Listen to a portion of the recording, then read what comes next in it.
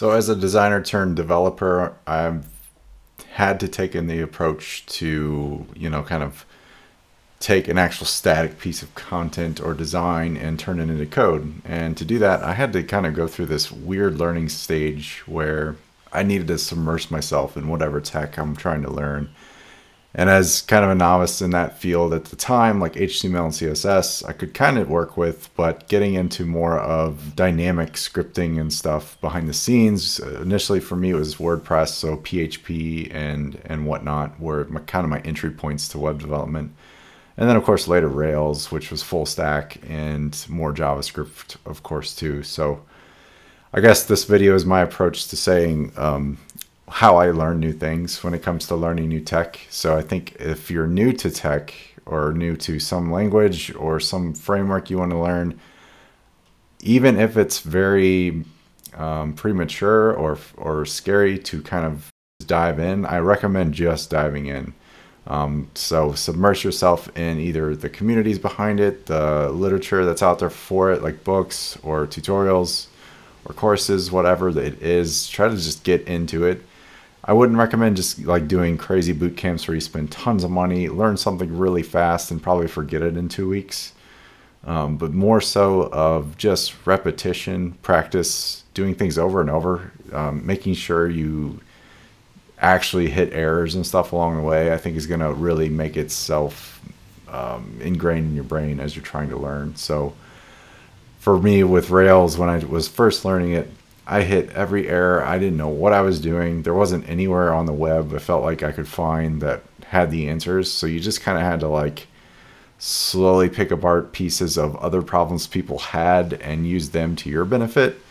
And in that way, you write pretty crappy code, but you might fix the issue. So, and with Rails being Rails and Ruby being Ruby, they're pretty forgiving frameworks and languages. So they kind of point you in the right direction, even if you can't figure it out initially.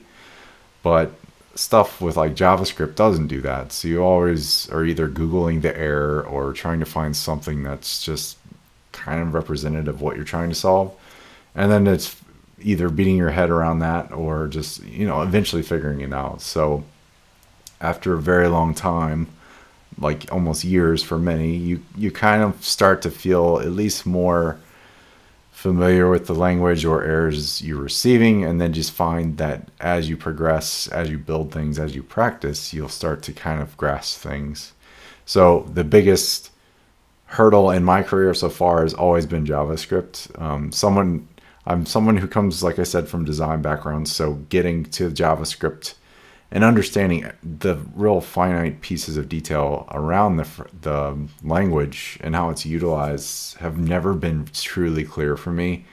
Working in Ruby, for instance, it's like completely opposite. Things are just taken care of when it comes to like manipulating strings or something. Like with JavaScript, it seems so hacky, and I've been using that lately with Vue.js. While it's a very approachable little framework, it does a lot for you. It doesn't do everything. So you have to find yourself either reinventing the wheel in some cases when you need to like truncate a string or just change something about a string, or just like reaching for a library, which is, I think, everyone's approach. So you end up with like gargantuan amount of node modules, and then your project just starts to, become a Frankenstein. So all this to say, if you're learning and you're new to it, just hang in there. Practice makes perfect, and honestly, don't strive for perfection, because you're not gonna be. I'm what, 3 or 4, maybe 3 years into Rails and stuff now, and I still don't know a lot that some of these programmers are 10-year plus experience with it. So it amazes me to see new solutions to problems every day, even if it's just like little bits of how you would write a basic method and what you could do to reduce complexity and stuff like that. So my advice is submerge yourself, number one. Like, accept that you're going to fail and just kind of own that, and then do your best to just kind of work your way out of that little pit of failure. It's just part of the process to fail. I think failure is part of learning. So, unless you cannot accept that, you're never going to learn. And then finally, as you progress, you will practice more and more, and things will start to be more clear, and they'll make sense to you. And as time goes on, that's how you become more of a professional, or someone who's seen from someone else as someone who knows what they're talking about. So I'm still one of those people who's learning every day. There's so many technologies I want to learn, but I think the ones that enable me the most are the ones I picked, and that's why. So the quickest path forward for me was Ruby on Rails and JavaScript, and then HTML and CSS.